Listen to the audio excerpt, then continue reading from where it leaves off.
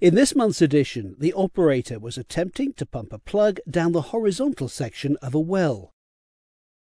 When the plug would not pump all the way to the setting depth, the operator immediately suspected a hole, and the EV Optis E-line camera was called in to verify. The hole turned out to be something else entirely. One of the swell packers had parted by about 4 inches, which exposed the well directly to the formation and provided a huge exit for all pumped fluids, hence the plug stop. In the video, the parted packer can be seen along with frac balls lying on formation in the low side of the well.